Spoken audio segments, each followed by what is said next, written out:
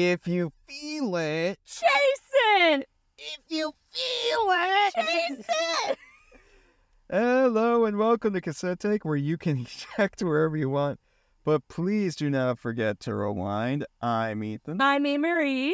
And yeah, so we've been on a break. We've been on a little break. Sorry. A little week off, if you haven't noticed. Sorry about that. I was on a shoot for a little bit, and Annmarie was, working away on a few other projects of hers. So we were both fairly busy, and during that time, the Twisters marketing campaign went on an insane rampage in our local Chicagoland area, and it was it just got us thinking. You know what movie we should probably go see and record our podcast about next? Annmarie, what did we just go see? Twisters! Twisters! They're twins! Twins! Oh, man. Wow. And this one actually, we saw it in IMAX. Yes. In our good old AMC. Shout out A-List, AMC A-List. Not sponsored. We Still, wish. We love them. Yeah. But AMC, IMAX, and they did a little live stream Q&A with the cast and director, which was really cool. That was super cool. I didn't know much about the director, and he grew up in Arkansas, Alabama, and he got a lot of tornadoes, and so it's kind of cool hearing from him and his experience with tornadoes. Yeah, I mean, it's especially when you live in that southwest area, Mm-hmm. more like northwest or north of the southwest. Yes. That makes sense. Directions. Yes, like in that tornado alley kind of area. Like that, I always wonder how their experiences compares to, say, like ours, like where we live in a pretty common tornado area. Yeah, it's not as common. We just got 10 tornadoes last night. Like, come on. Yeah, like 2 nights ago, Chicagoland was just like we were slammed. thriving. We got tornado, I mean... The marketing campaign did really well in Illinois. Yeah. It got me to be like, oh, we probably should go see this movie. It was like a tornado torpedo. Yeah. But yeah, it was just crazy. And I was coming back from that shoot I was just telling you guys about, and I was caught like one stop away from my stop to get to my car, drive home, and go to a place that may or may not have a basement. But I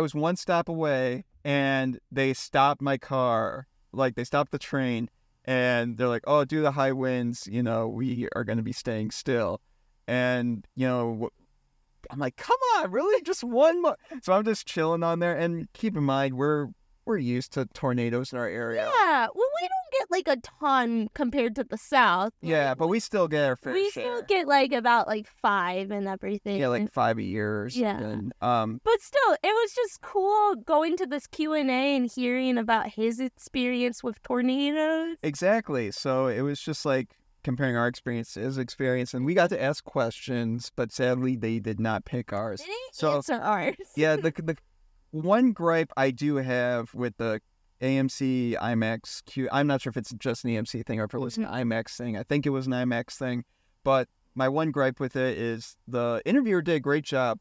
However, I do think the setup should be more primarily surrounded about taking the questions of the people that are in those IMAX theaters that are submitted. Yeah. I think that just makes it all in all a more immersive experience and makes it feel more engaging with the cast.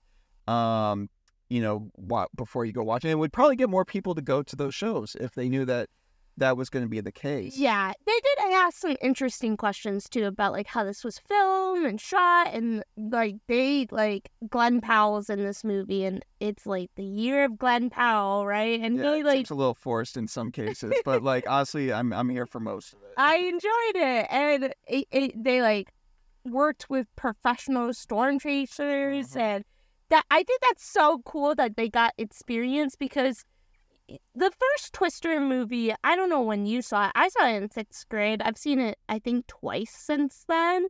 I don't remember it too well, but this movie, it's kind of a disaster film, and I love disaster films. Oh, kind of a disaster film? Yeah, no. It is a disaster. It's really a disaster film. So much disaster. But yeah, no, I saw Twister, the first one, when geez, too young to remember it the first time I saw it, but it was recorded on like one of those VHS tapes that, yeah, like it was on TV, I think, or something, but we recorded it like on VHS tape we had, so I would always watch it on there. And I always remember watching my tiny TV in my room that would play VHS tapes. And like, wow, like I was so scared of it. Watching it now, it's like, oh, this is a fun disaster movie. But like, I don't know, like growing up with tornadoes and being like scared of like the possibility of one like plowing through your neighborhood at any given moment, like in the midst of the summer. Like, I don't know, it just was really, it really hits you. Yeah.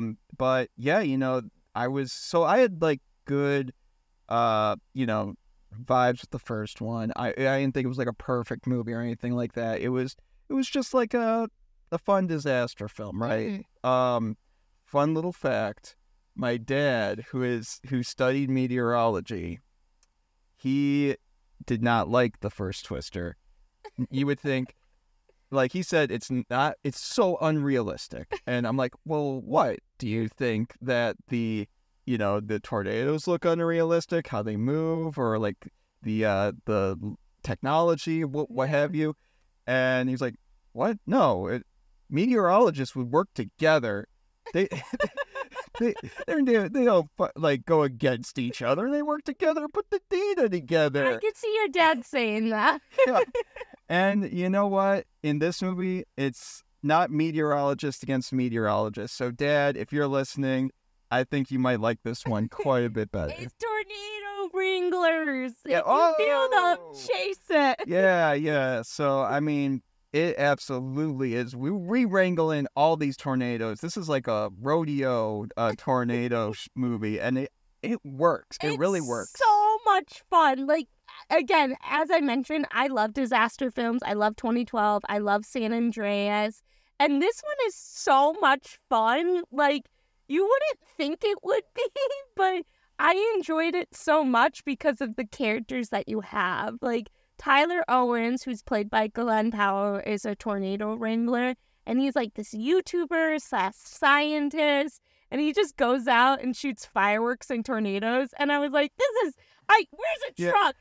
Like, he kind of like Mr. Beast almost like, hey, you guys wanted to see that? Like, fireworks in a tornado? Well, there you go. We just did it. Like, you can imagine like the thumbnail of the YouTube video with like his face being like that crazy. You know what I'm talking about? Like, where there's this like crazy tornado and there's this guy like that's right taking a selfie with him, and his face is like a duck face, like, do you know what I'm talking about?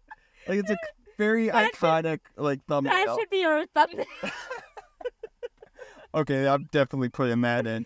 But yeah, It was just so cool. Like, I was like, where's my pickup truck? I want to go riding, and it just got me so pumped to, like, I don't even know. Like, I felt like it was so real. I feel like the next time I see you, you're gonna have like power drills attached to the bottom of your car. I'm not going anywhere. Yeah. That's a bad accent. Yeah, but no, like going into this movie, I wasn't really expecting the world, right? No. And I don't think you were either. No. And so I was just expecting a classic like Jerry Bruckheimer as sort of kind of like, crazy legacy disaster movie. And this one kind of surpassed my expectations, and I know for a fact it surpassed yours. Oh, I love this film. I walked out and my top 5 this year is going to be so difficult to pick.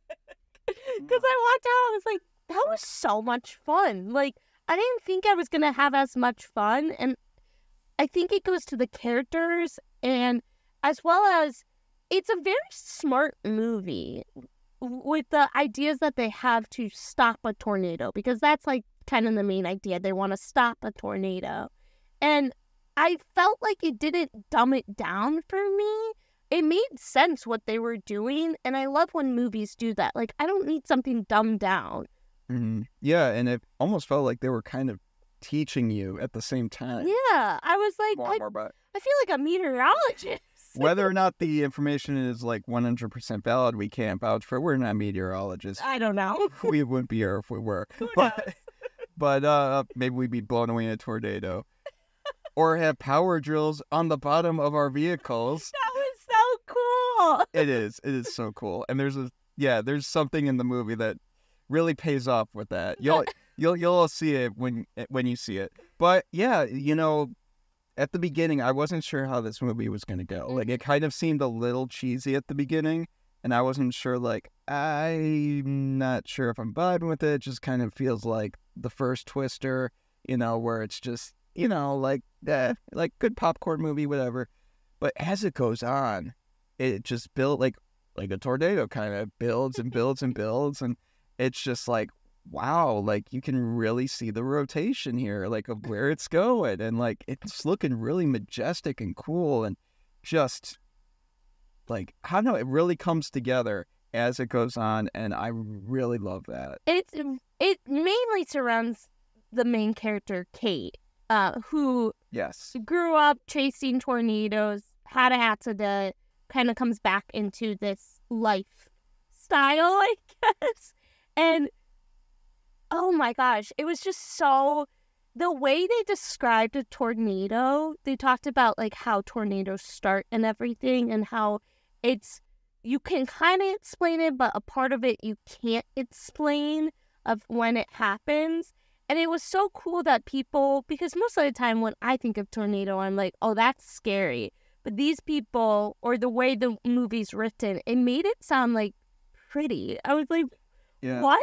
I mean, honestly, whenever we have a tornado in our area or something like that, I always get that weird, like after it's gone, right? Like in the fear and, your survival instincts kind of like subside. I always just kind of like go on this weird like hyperfixation thing about like on tornadoes. So my YouTube feed will be filled with like tornado footage. Really? Yeah, like it's just so interesting, the beauty of nature and just like the power it has and just what it can create. Tornado, like hurricanes, they're neat, like, and all that. Like it's just. But tornadoes. Well, I mean, it's just like hurricanes. They don't really have a structure other than what you see like on a, like a radar or whatever. And it's like, okay, it's just really a giant circle. And then it's like other storms. I don't know. It's not really a form, other than like say a tsunami with a wave or like other things.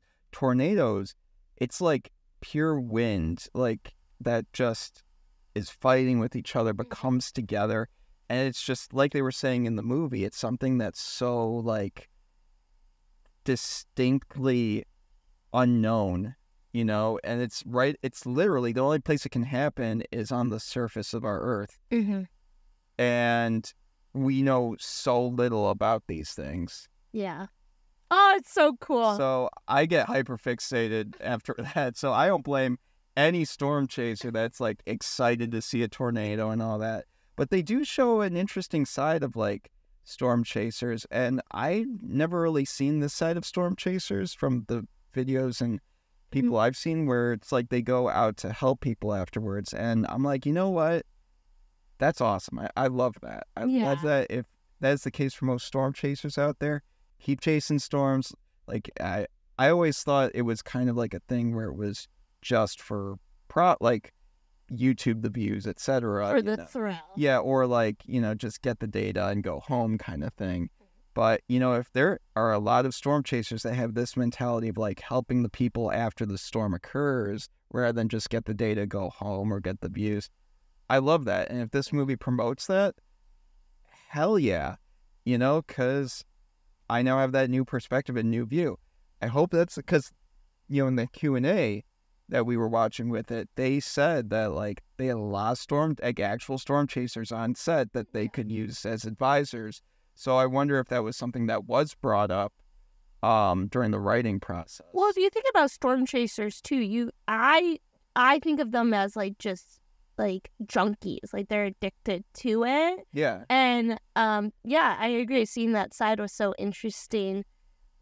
Oh man, there's so much I want to talk about this movie, but I just felt like I was in the tornado. So shout out the VFX team. The soundtrack was amazing. Oh, do not get Ethan started on the music for this movie. I feel like every time we do a review, Ethan has a little section about soundtrack. So here you go. Oh, soundtrack, score. Who did the score for this movie? Annmarie, you talk about the soundtrack. Oh, it's so good. It's all like country music, and I just felt like it's kind of like Fly Me to the Moon. It's the perfect timing. It's just kind of an American story.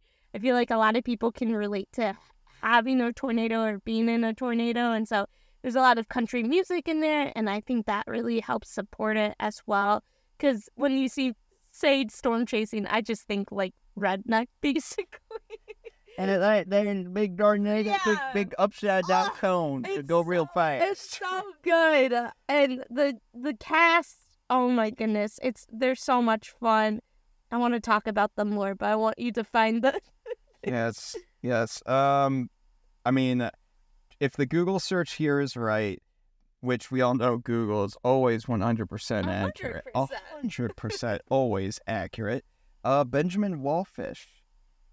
Good job, sir. Yeah, I don't think I've ever heard of this guy, but you know what, man? I'm gonna have to listen to more of his stuff because this score, it is nostalgic, it is bombastic, it is at times straight up swashbuckling, and also whimsical, and it's just like it's a great combination of all of these things in this movie. And you would think a lot of these things don't really kind of go together if you were to make like a score for a movie called Twisters, but it works so well, so seamlessly.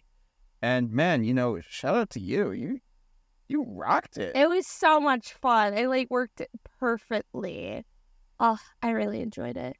And this cast is absolutely incredible. Like Glenn Powell, David Cornsweet, we have our Superman in here, which is so much fun seeing him. The main actress, Daisy Edgar Jones. Yep. Immediately, Ethan and I looked at each other afterwards and said, "That's Elena Gilbert right there." Yeah, that's is it Elena Fisher? Oh, I'm sorry, Elena Fisher. Yeah, Elena Fisher from Uncharted. We are going to heavily advocate for and fan cast her as Elena Fisher for the next Uncharted movie. She's perfect. She's like Tom Holland's age. She wears a certain like color / outfit in this movie. That's straight up from the first / fourth Uncharted game. Please go out for the role of Elena. Like if they include Elena in the next Uncharted movie, please. That would be ideal. Oh, it's so much fun. But like really, this cast is so much fun. And I like that in the Q&A, they talk about the preparation that they went through. And I think that was super helpful to this story because it felt so real to me. Yeah, honestly, the point where it felt the most real was the rodeo tornado. Yeah. Without giving too much away, it's kind of like they're at a rodeo, like kind of going on a pseudo date almost thing going on. And it's like this kind of time away from everything that just happened in the area with the tornado and all that. And so it's like, okay, they're having fun and laying their guard down. And, then you start to feel the wind pick up and like the gradual building of all of it with everyone's phones going off, like blaring the emergency siren. And then you got the siren itself going off. Mm-hmm. And I mean, like, that is just something you and I know all too well. It's crazy. Like, everyone pulling out their phones and looking, even though they already kind of know what it is. And I don't know, there's honestly a weird sense of community when, like, not even a tornado has happened, but, like, as it's about to happen. Mm-hmm. And it's not really something you can really perfectly translate by words, kind of, but like this movie was able to really translate that to the screen. And that rodeo scene definitely was the epitome of that. And they talked about that in the Q&A too. They talked about how hard that scene was to shoot as well because you have so much going on. So just bravo for everyone because I truly felt like I was in it. Yeah, and you're really shouting out the visual effects team. Yes. And a point I would like to make about that is they said in the Q&A that they used shots from like actual tornadoes. Mm-hmm. And then, a lot of it, of course, there is a lot of CGI, right? But I couldn't tell what was what. Yeah. Because they were able to really not like nail it down with, or hunker down. Get it? Anyway, but so stupid. But no, they were really able to nail it down with what like a tornado's movements and like how it just disappears sometimes, like out of thin air, and just culminates, and like how the tail formed. Like everything about it was just so spot on. I feel smarter after watching this movie. I'm like, yeah, I could go stop a tornado. Oh, you think it's showing? No. Oh, man. I know Jason Storm. Let's go. Where's my Jeep? Take your power drills. Like, get my power drills. Duct tape them to the bottom of your car. Like, pretty much. I don't have time to like get him on there. I need the duct tape. You think Jason Storm? Oh man. No, but we both had a blast with this movie. We had twists. A lot more twists than I thought they were going to be in a Twister. Twins. They had twins. It's yes, twins. They had twins. They had the Fire-nado. You know what's so funny? We were like mocking that line, and in the movie, I was like, yeah! Yeah. I could see you going, yeah. I was just like, I smiled a bit. Yeah. Just, like every time I saw it in the trailer, I'm like, oh, I'm kind of sick of that. And then like in the movie, like, it's funny. Hell yeah, let's go. Like, hell yeah. But yeah, I think Annmarie, we've talked about this movie for like 20 minutes now. We got to give our little movie here a rating. All right. Now, out of 10 Dorothys, what would you give this movie? 10 Dorothys. Oh, you know what? And it might just be biased, but I feel like I keep doing this with every single movie that I come out of. But it's a solid 9 for me. I had so much fun in this movie. It made me instantly be like, oh shoot, how is my top 5 gonna rank this year? Like, this is gonna be on it. Unless something else defeats it. But I had so much fun. I love the action. I love the disaster. I love that it was a thrill. Yeah, it's a solid 9. Wow. I actually thought you were gonna give it a 10 for a little bit. The way you were like coming out of that theater.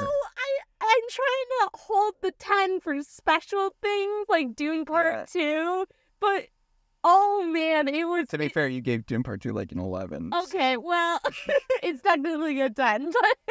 But yeah, I'm not surprised. That's cool. What are you giving it? I would give. How many Dorothys? How many Dorothys? I would give it a. See, at the beginning of the movie, if you were to ask me, and like if the vibe of the beginning of the movie carried throughout, I probably would have said like maybe a 7.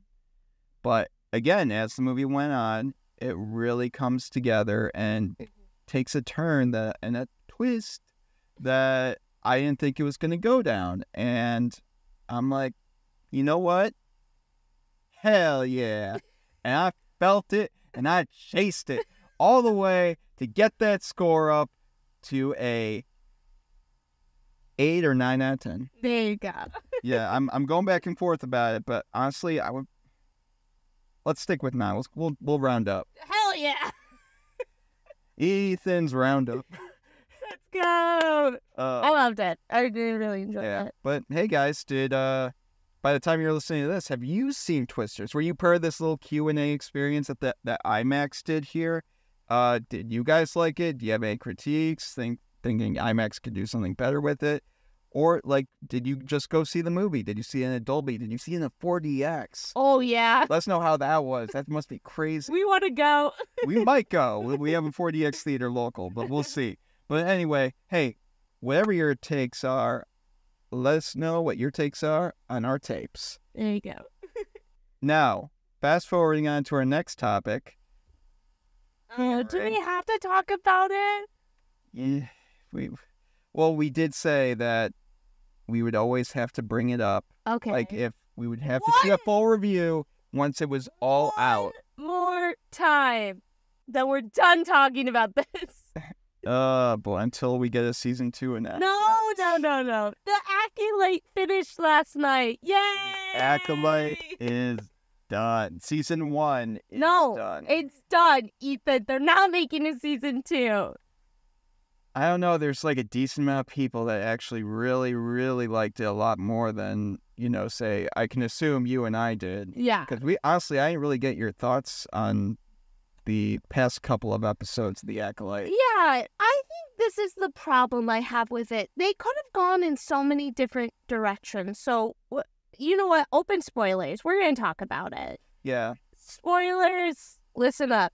They could have gone in so many different directions. Like, Kumar, I don't know how to pronounce it. Kamir, sorry. I don't care enough. Yeah. His story was interesting, and I wish we kind of got to see him a little bit more, even his perspective. Or even, like, the OSHA and May thing. Like, they're the same person, so maybe that's why May kept switching back and forth, because she was feeling the pull from OSHA. There's just so many storylines that I'm like, why didn't you go that way? Like, that's so much more interesting to me. And it just comes down to the writing. It wasn't good writing, and it sucks. And Star Wars do better and reboot your whole thing. There's a lot to take out from that. But I would say that it felt like now that we have this whole thing in a whole season 1, it just felt like there were a bunch of first drafts of these episodes, and then they didn't bother to do the next draft. Like, and they just like did one draft, and they're like, okay, we just need to get this out there. And again, going back to what we talked about previously with the Bob Chapek effect, where it's like quantity over quality, and which is unfortunate, but this show is obviously a victim of it. And we see that this show suffers from, like you were saying, poor writing because of that. But overall, the concepts that, we see, it's like some of these are really cool concepts. And don't get me wrong, there are some great moments throughout the show. Yeah. But there are also really dumb moments throughout the show. And then there are moments that just are adequate. Like, it doesn't feel like the entirety of this show kept me engaged. It didn't feel like, say, Andor, where I wasn't sure about it at first, but as it went on, I just got more and more engaged and interested. In fact, I'm doing a rewatch of Andor, and I watched the first few episodes of that before watching the final episode of The Acolyte. Mm-hmm. Maybe that made it seem worse than it actually was, but it's just like, I'm looking at this thing and like, it's night and day. Like, Andor it's like, how do you go from this to like approving something like this, knowing what you're capable of, to making something like The Acolyte? It's just crazy to me because the showrunner she's good. Yeah, Leslie Hyland, and it shows here, like, at points. Yeah. You can see it's almost like Aquaman 2. Yeah. That's the best way I can describe The Acolyte. It feels like Aquaman 2, where there are glimpses of like a good movie trying to break out of a bad movie. Mm-hmm. And this feels like that. It feels like a really good TV movie trying to break out of a bad show. Yeah. It's just disappointing because, like you mentioned, there's good stuff in here. Like the lightsaber turning red once Ocha picks it up. Like, that's super cool. Like, I stand by this. I don't understand what other reviewers are saying, but the Star Wars lightsaber fights in this, I really enjoyed them. I thought they were really cool, and the action of it, especially Soul versus Quamir at the end, like, I thought it was cool. And so there's parts of it that I'm just disappointed. I'm just disappointed because you had such a like, again, I hate to keep bringing this up, but we were told one thing about the Acolyte, and it was all about the Sith. I feel like we barely even got that. Yeah, and it was teased more at the end, and it's just like the final episode. I'm like, why didn't we get more of these vibes throughout the majority of the show? It would have been more interesting to follow like one specific like OSHA or like I don't get It's like it. if you're gonna make these characters that pivotal or like interesting, you know, like in or heavily involved in your story, like Plagueis and Oh my Yoda God. and Sidious. It's like if you're going to go down that route, go all in. People would love. I feel like Leslie Hyland would have thrived in doing like a story about like the tragedy of Darth Plagueis and like the political implications of what Palpatine was going through during that time and all of that. Like that, I feel like she would have thrived in doing something like that. And instead, we're focusing on Osha and May, who are like what the same person. Like, but I mean that's not even explained. Like it's so stupid. It's just very too general for me to be like that interested in, and they don't do a good job of like maintaining interest because they don't really capture your attention with anything. And I'm sorry, like there again, like we're saying, there are good moments, and if you enjoyed this show, like you enjoyed Good for season 1, you. that's awesome. We're both very envious of you, but like, and if you hate it, I get you. yeah, we get it. I mean, I don't hate it. I think it's the equivalent of a Star Wars comic book I just haven't had like the interest to read. That it exists and maybe it's decent, but like it just doesn't interest me to read more.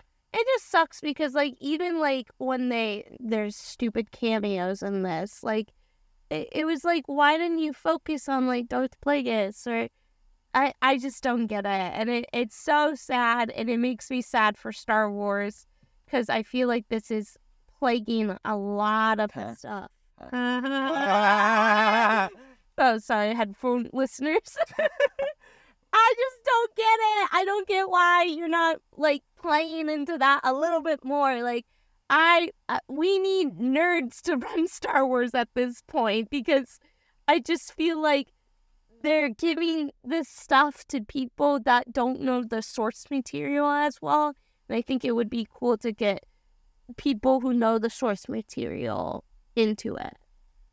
I mean, or just make sure that the people that you do give it to, like, are telling the right stories. Yeah. Because, I mean, it feels like Leslie Hyland had a good concept here, like a good story. Like, hell, even if it was with May and Asha and, like, a semblance of something that we ended up getting, I still would have been down for something like that. Like, what if it's like something with the dyad of the Force that we see in the sequels or something like that, and this is how it originates.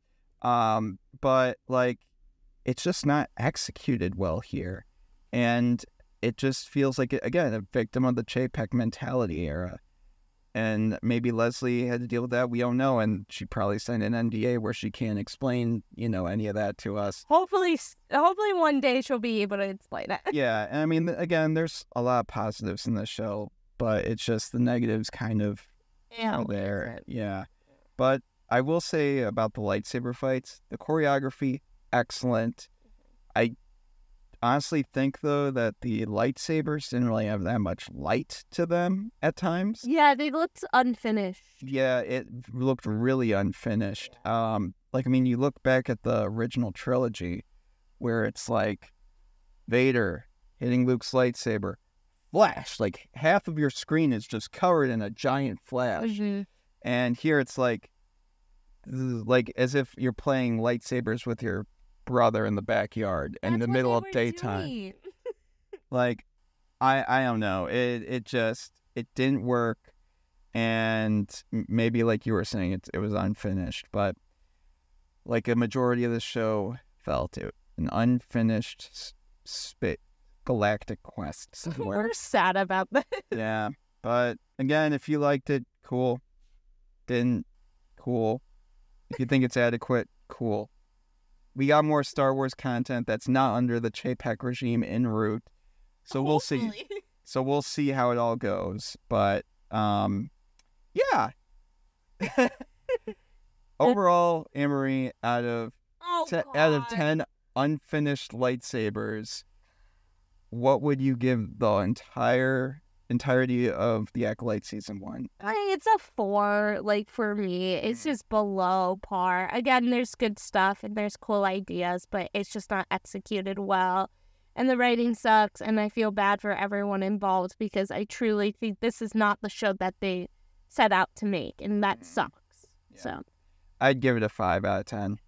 Like, again, I probably view maybe a little more positives than you do with it, but I still do share a lot of the feelings of negativity towards it, which is unfortunate, but, whatever. Yeah, but hey, guys, it's done. It's been not executed. 900 years. Yeah. Do you guys want Season 2? Do you guys not want Season 2? Do you want to see this burn in the fire of, say, wherever the Jedi go into when they're, burned to ashes like Qui-Gon was at the end of Phantom Menace? Whatever, you guys are thinking about the Acolyte, let us know your takes on our tapes in those comments down below. Let's get to more positive. Stuff. And, yeah, with that, Annmarie, let's fast forward and have you introduce our next topic. All right, so there's going to be this is just, first off, this is not true. It could be true. There was a huge Disney leak, and the main stuff that leaked a lot was Marvel titles. Now, again, these are not confirmed. We have D23 coming up. We have other programs coming up, so we'll see when these get confirmed. But there was a lot of things that were kind of announced. So there was a Doctor Strange 3, a Thunderbolts trailer, which we kind of figured we were going to see, a Shang-Chi 2, a Thor 5, a Young Avengers. There's just a ton of stuff that's being announced right now. Now, the thing is, again, we don't know if these are true or not. Marvel has been kind of turning a point. I can see them turning a new leaf at this point with Deadpool 3. Hopefully that turns out good for them. Agatha, we'll see. But a lot of these titles that are rumored, I could see happening. The big one that I don't think they're going to do a Young Avengers, which sucks because I think a Young Avengers would be cool. Oh, you just like coming of age stuff? I do like coming of age stuff, but the comic book is actually really good. Highly recommend the Young Avengers comic book. It's just coming of age stuff. Stop it. It's good. I like the Scarlet Witch and Billy and Tommy stuff in it. I think that's cool. Stop. Don't knock it off. But anyways, I really hope Shang-Chi 2. That's something that you and I both really enjoy. Yeah, Shang-Chi is definitely one a lot of us have been waiting for the sequel for quite some time. While. Yeah. You and me and a buddy of ours, we went to go see that movie, and we loved coming out of that movie. It was great. We had a great time with it. Oddly enough, I've not rewatched it, though, and usually I watch a Marvel movie at least maybe once or twice afterwards and get better vibes for it. But I don't know, I felt like I got awesome vibes from that movie the one time I saw it, and I'm like, wow, I don't know, I was so satisfied with it. Yeah. So, I really like that. Doctor Strange 3, I really hope they do that as well. I really like the Doctor Strange movie. One of the other things, I'm interested to get your take on this. They announced a Scarlet Witch movie. And I don't know, I'm on the fence if that's real or not, because I don't know if I see Elizabeth Olsen coming back for it. Well, is it Elizabeth Olsen, or is it going to be someone else because it's part of the X-Men world that they're trying to introduce? Oh, that would be interesting. Yeah, I feel like Deadpool and Wolverine is probably going to introduce some stuff with the X-Men that's going to be really universe changing and all that, to where we're going to get new cast members for these roles that we once had in the original MCU. You know what I mean? So it's like we might get a new Quicksilver, we might get a new Scarlet Witch, and then maybe some other characters that have gone and passed, you know, but I don't know. That's an interesting theory. I never really thought of that because to me, how much is in Deadpool 3? That's the thing we don't know. And so are they going to have enough time to be like, this is your new Quicksilver, this is your new Scarlet Witch? But it's an interesting theory to think about. Yeah, I mean, I don't know. I kind of wish we had a better ending for Scarlet Witch than what we got with Doctor Strange and Multiverse of Madness. I mean, overall, I enjoyed that movie quite a bit, a lot more than the average audience member did. But, you know, the endings didn't really leave the best taste in my mouth. So, yeah, I would say that if there is a redeeming factor to, say, you know, Elizabeth Olsen coming back to do Scarlet Witch, like a Scarlet Witch movie. Was it a movie or TV show? Movie. Then I'd say, like, there's her chance to get a better ending for the character. Well, and also, we talked about this when we first were going to go see Doctor Strange 2. I was convinced that they were going to pull a House of M situation instead of saying no more mutants, let there be mutants. And that didn't happen. So maybe that's how you introduce the X-Men if you do a film like that. That actually is so cool. I feel like that's too on the nose. But it's so cool. House of M is such a great storyline. It is. Again, poor Peter Parker in that book.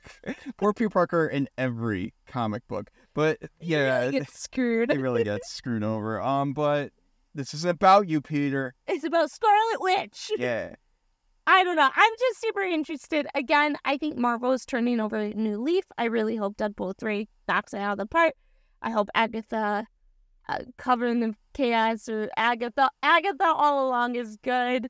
We'll have to see. But I'm just super excited. Yeah. And I hope Marvel can win because I need some wins now for Disney.